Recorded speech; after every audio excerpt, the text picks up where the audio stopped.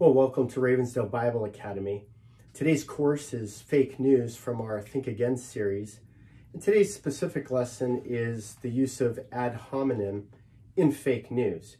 So ad hominem is one of our key logical fallacies that really and unfortunately is used all the time by news sources. And it's really a shame because it's the lowest level of argumentation. Kids use it. They attack each other with words, right? They blame each other.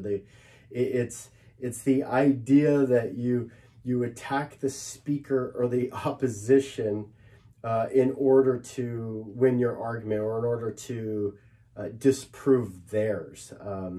Really, it has no meaning behind the validity of the truth being said just because somebody is a bad person or a jerky person, right? The Bible tells us to hate lying lips, to hate lying lips. And I think that's one of the principles that we need to come in with is we want to be honest.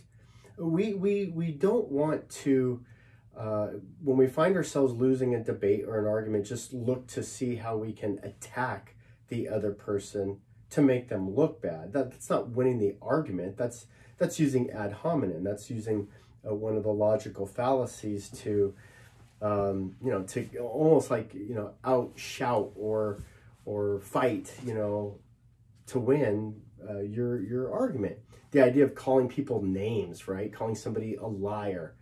These are just personal attacks that, like I mentioned before, we're seeing way too often in news. For me, when I hear that, almost immediately I'm turned off, because if you have a great news report and a great news story, you shouldn't have to attack the person. The story itself will do that. And so we want to take a look at what some examples of ad hominem are. And really, and again, it's an unfortunate thing that you can watch a presidential debate where they should be presenting the ways that they believe they can be helping the country. And instead, they just turn into verbal attacks, personal attacks on things that have happened in the past with their businesses, with their families. And while that has a place in choosing your leader, your politician, because character does matter, it doesn't have a place as far as presenting factual information. And so the statements then that are made really become fake news because, all you've done is just attack your opponent. Just because the opponent lied or cheated to get something, in business, that doesn't necessarily mean that what they did or the business itself was wrong. And so we got to be very careful about that. We saw, especially with President Trump, from day one, you watch the news, it's just, whether it's newspaper, the news media, just slander, attack. We'll see ad hominem. It's not only do you attack the specific person, Donald Trump, but you also attack their family. So, you use their family, you interview one person in their family to accuse another person in the family. And so there's just all kinds of attack, all that to say what? And in this case, it's trying to prove that Donald Trump is a racist. Well, instead of just proving he's a racist, quote somebody else saying he's a racist. And so that's a classic ad hominem attack. You don't have to listen to him if he's a racist, right? And you definitely shouldn't vote for him. We saw, CNN, Van Jones attacked another senator, Tim Scott, because Tim Scott didn't like Joe Biden's speech. Then somehow Tim Scott isn't, black enough. Tim Scott is a Uncle Tom. And so, again, instead of explaining why Tim Scott was wrong and Tim Scott's responses were wrong, Van Jones just attacks him personally, just ridicules him. Again, that's not real news. We see over and over again, on CNN, especially their news anchors, that they will attack somebody in order to prove their point. And so in this case, the news anchor, Chris Cuomo, actually criticizes a parent. So a parent has concerns for their child and addresses them at the local school board.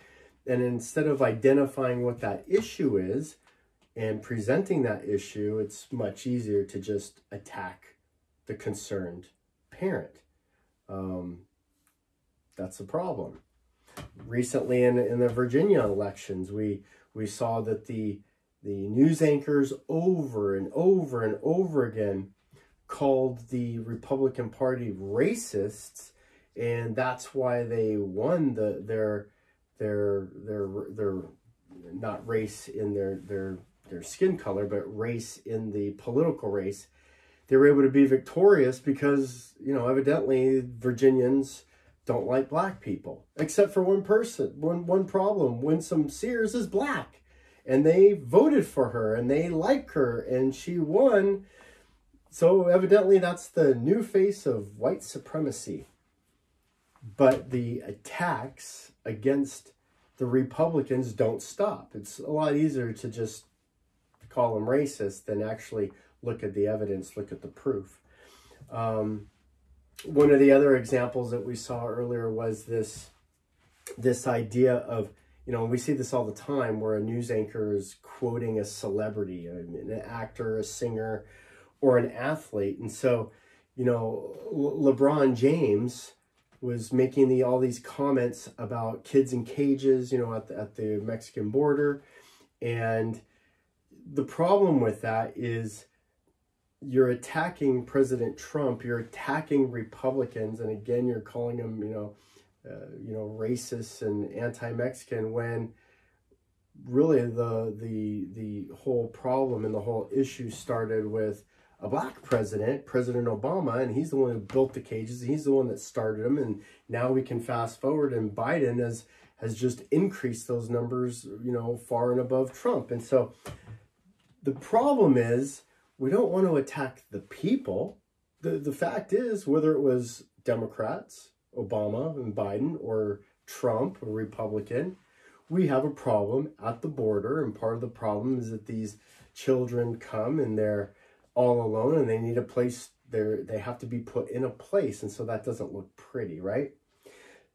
The issue with the ad hominem attack, though, is that instead of specifically addressing the issue, it's a distraction. That's why it's a form of fraud, because it's a diversion, right? You're diverting the attention from here and putting it over there.